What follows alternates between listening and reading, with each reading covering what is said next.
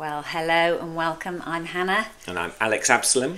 And we, in the last couple of weeks, have had some unexpected news, which has been quite interesting to process. So some of you might have known or heard that Alex's voice has not been quite its usual strength. He's normally got a very strong, loud voice. Mm-hmm. And in the last 18 months or so, you found it really hard to project. So you've been to various doctors and ENTs who said you've got a vocal nodule. Eventually you referred to a top doctor. Yep. Top doctor in LA. When you go to his offices, he's got signed Sharpie signed photos of extremely well-known actors. Like, I guarantee you would know them. Even I know them. Even Hannah knows them. Extremely well-known singers. You would definitely know them. So he's a top guy. Lovely man. Very kind. So he operated on me to remove what I thought was a vocal nodule. It turned out that it was actually something unusual, and he really did a great job persevering. So I have some cancer on my vocal cords. So we wanted just to reflect a little bit about this journey that we're on, because you hear the C word and you slightly freak out and all that stuff. But we want to think about, well, how do we respond as believers in that moment? What does it mean to walk with Jesus in that situation? How do you combine faith and yet, I'll say realism in air quotes, because faith is real as well, but it's that kind of dynamic that you're kind of wrestling with as you go through this situation. So just super practically, because I'm sure you'd want to know, so as we're filming today, we're in this in-between zone. I've actually recovered really well from the surgery. They did remove a big growth, which has made my voice so much better. So yes, it's almost back to normal. It still gets sore and stuff, doesn't it? But the volume, I don't know if you can tell now, but the volume is almost back to normal. Lucky you, eh? Hallelujah. Well, mostly hallelujah. So that's good. Surgery is painful because they scraped out various things in my throat, but that's all coming back. That's all good. I'm waiting to get a full body scan, and then they'll work out what treatments to come. But what we wanted to start to talk about is, how do you respond in moments like that? We don't want to sound glib, don't sound trite, Pollyanna-ish. Everything's going to be fine, it will all be good, the all Lord's that got sort a of plan. stuff. Yeah, so the Lord does have a plan, but sometimes people say that stuff and it's not actually super helpful when people say it like that. So, but we don't want to navel gaze and woe is me either. Correct. So I think one of the things that we found useful is to really try and come before the Lord with gratitude and thanksgiving. We're actually going to do several videos, so we'll probably talk a bit about this next time. But one of the things the Lord did with me was the morning after this surgery, I was back home and I had lots of exciting drugs, so I didn't really feel like getting up terribly early. So I was lying in bed and just, coming to, and I felt the Lord invite me to think about all the people I'd interacted with the day before at the hospital. And I went through that whole experience and I counted 19 people I'd talked with, and they talked with me. And every single one of them was lovely. They were all just really kind and helpful and compassionate people. And I felt the Lord say, well, thank me for that. And I think it was a resetting of just make sure I come with a spirit of gratitude and thankfulness to Him, because it's easy to kind of get wrapped up in a woe is me and pity parties and it's so unfair and all that stuff, and as we'll process with you, we don't think that's a healthy place to be. Now, you want to be realistic, there's been some emotions and all that stuff, but I think we can make choices along the way as well. So one of those is coming like that. So what are the emotions that you've been feeling? We have different emotions to an extent, but how have you worked through those emotions without going to either extreme? So surprise. Yes. More teary than normal.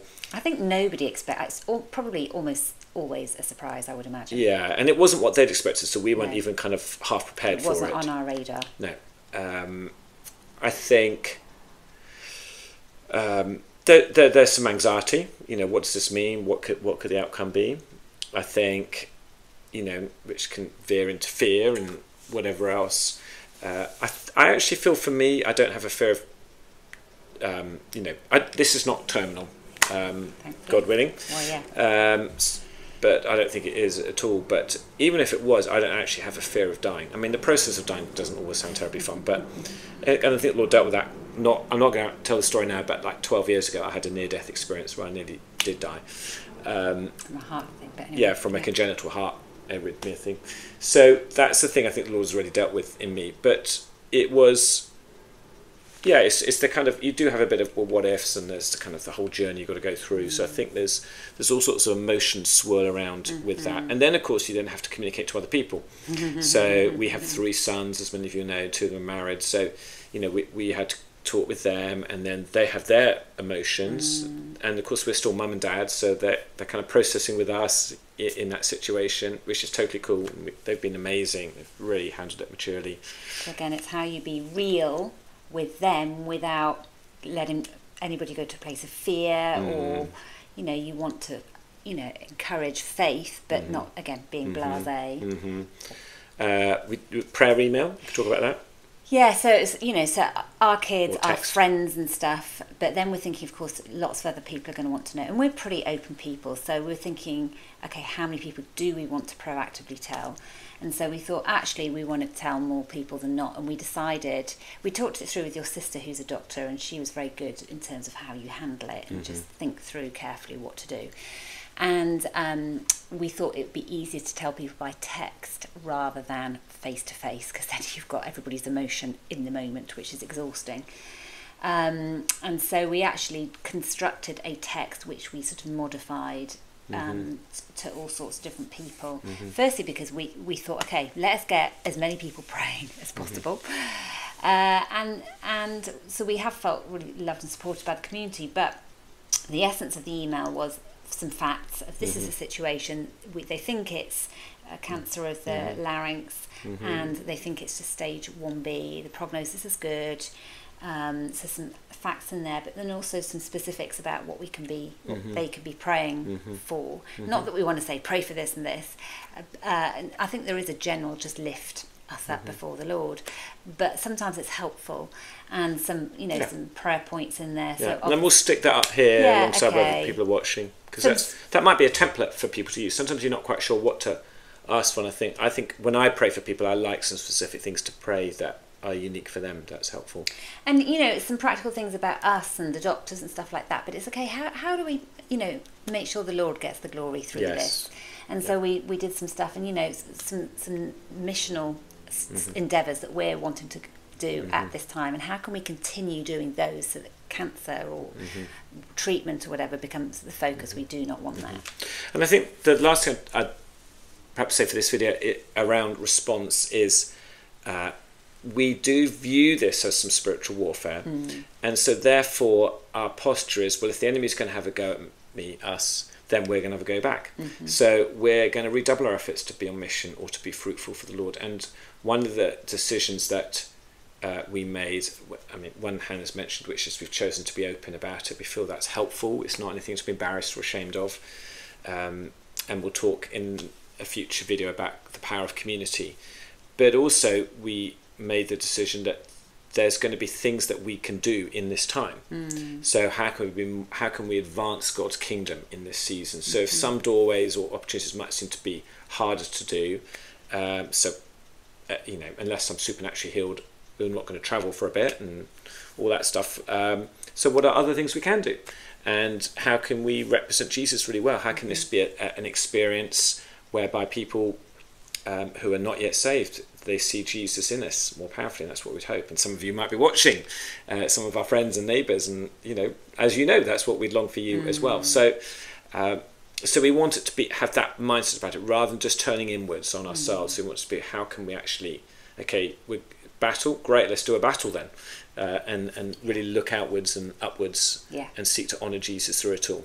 So how can we have this sort of holistic, broad, yielded, because obviously it's not a surprise to the Lord, and he's got things he wants to do in this, in us as well as in other people. So it's just having that yielded posture.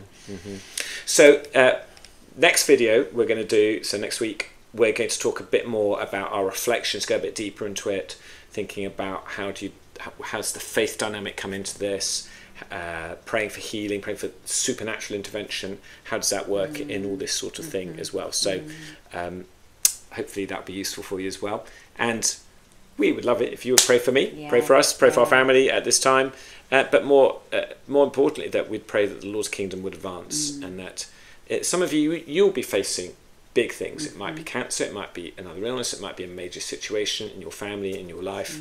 And so I hope that over these next couple of videos we can encourage you that Jesus can work through even a big thing like this that feels like a big setback, and actually God can be glorified and we can draw closer to him and we can represent him better, and that the kingdom can advance. Yeah, so good. Yeah. So we'll speak to you soon.